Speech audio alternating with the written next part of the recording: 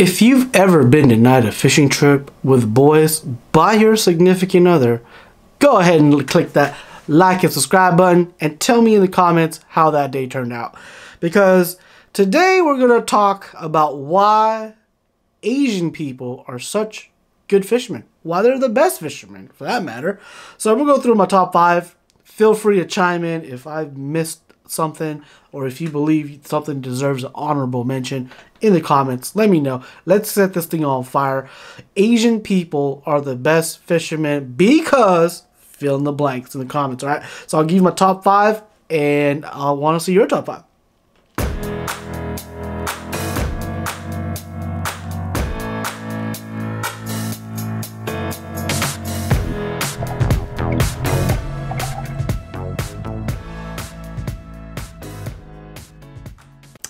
So, number 5 as to why Asian people are such good fishermen is because they travel in packs. The little group of piranhas here, you know.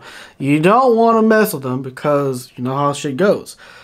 They fish, they take their family with them. So, instead of one person's crappie limit of, say, 25, we've now got mom, dad, son, sister, you know, now we got a limit of 60 possible crappies in the cooler, okay? So when we go fishing, we go deep, we roll deep, and we pack them out by the pounds, by the tens of pounds, okay? We're talking white bass coolers, 200 pounds heavy.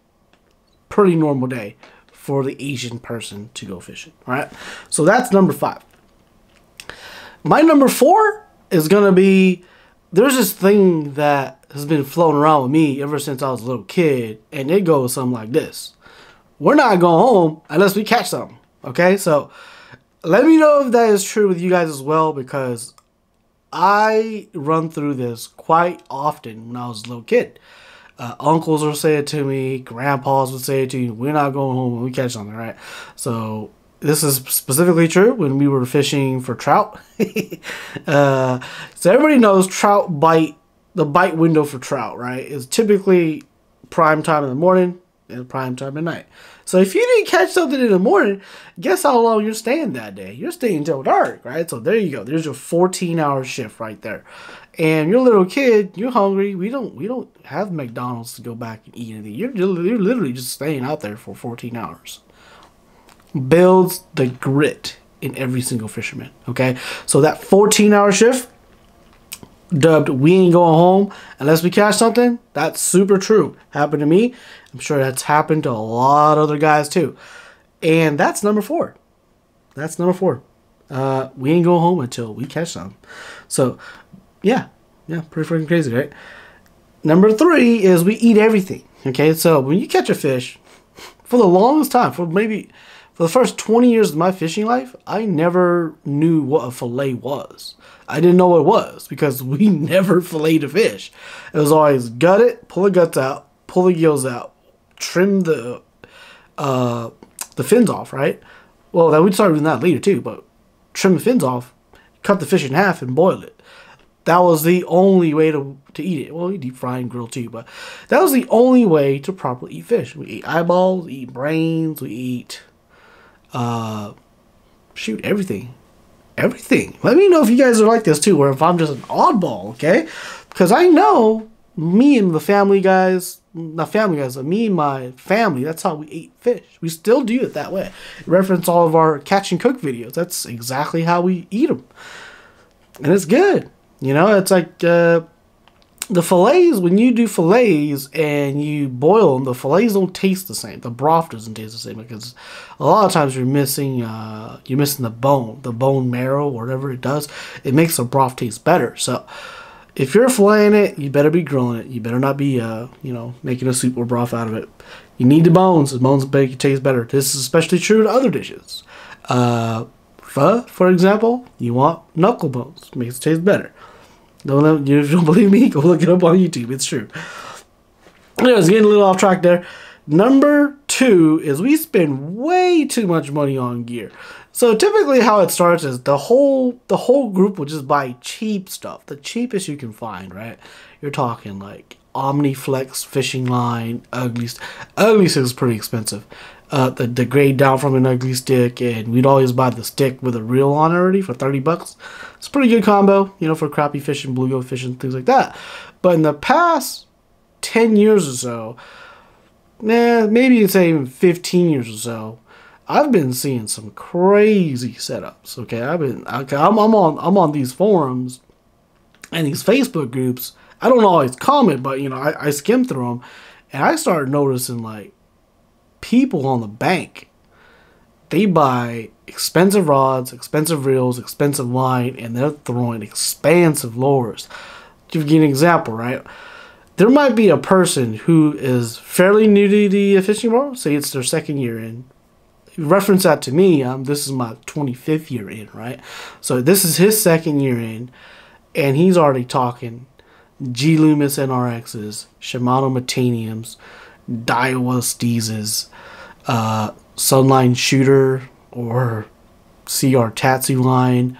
They're talking Mega Bass lures. They're talking glide baits. Okay, this is the upper tier of the fishing equipment world.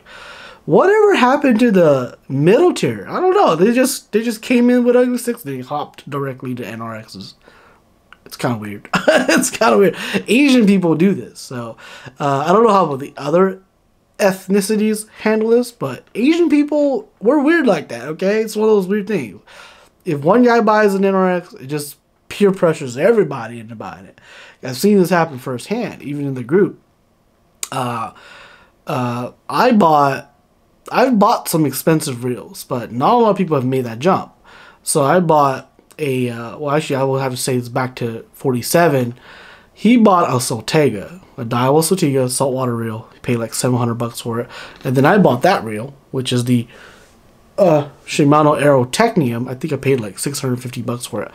But ever since we did those two, people have been buying and investing, you can say, into expensive equipment because people are literally I don't know if it's peer pressure or not, because I'm not pressuring people into buying. I'm actually kind of talking them out of it.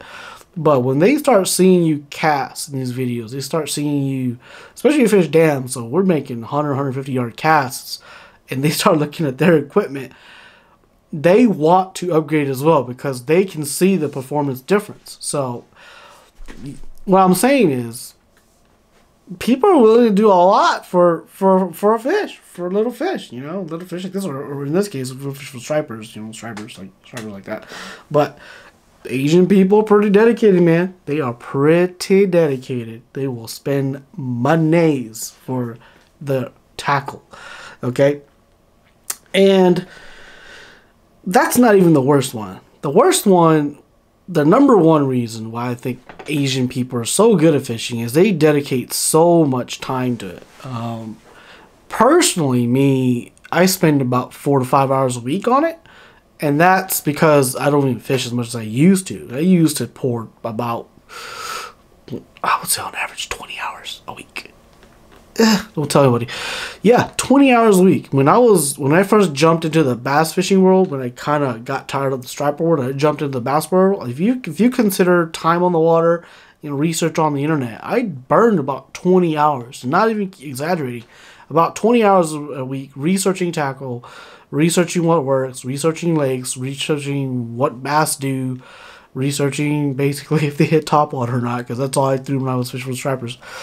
But I've invested a lot of time in the first year and a half, everything. My mind was so wrapped around it.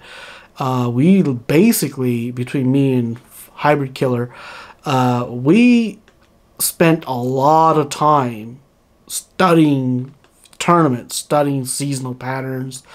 And that's how I think if you guys really follow us in real life, follow the channel, we kind of went, we never tournament fished before 5 years ago. And we went from literally skunking out every tournament to catching a limit every tournament to, now we're at the mode where I don't want to catch a limit. I'm looking to win. So I'm willing to take these calculated risks to win. So That being said, we spend a lot of time from the tournament angles. That's one angle, but from the other angles is most people are willing to travel very far and lose a lot of sleep to catch fish, and that's something that I don't see outside the Asian world. Not a lot of people are willing to lose a lot of sleep to catch fish, and some people actually release fish. A lot of Asian people, you don't catch to release. It's a very strong catch and eat community, and people are willing to travel out of state. So I'll give you an example. People in Minnesota, we have cousins and relatives that do this. Twin Cities, Minnesota, Wisconsin, driving 6 to 8 hours to was Devil's Lake. Correct me if I'm wrong. I know a couple of you guys up there are watching my videos.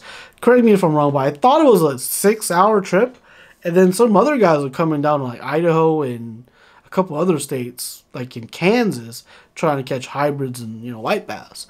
That's some dedication. So they'll drive out Friday night, fish Saturday, fish Sunday morning, and just drive right back. They'll sleep in their cars, things like that. Sleep in the parking lots, catch unlimited white bass. So they'll bring in like these big old coolers, catch them and bring them back. It's perfectly legal, no problem with that. But just the sheer idea, if you're gonna go that far to catch just white bass, thumbs up for you guys. Thumbs up. You guys are troopers, man. So that's my number one, and let me know what you guys think of those.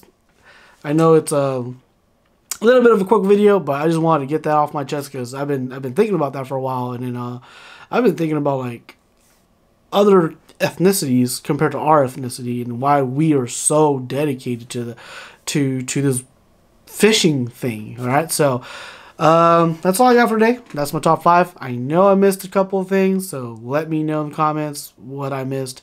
And if you're somebody who's not Asian, you're looking in, let me know what your opinions are also. If you feel like your ethnicity is better than the Asian people, let me know also. Once again, this is Connor from Out of Work. See you guys on the next one.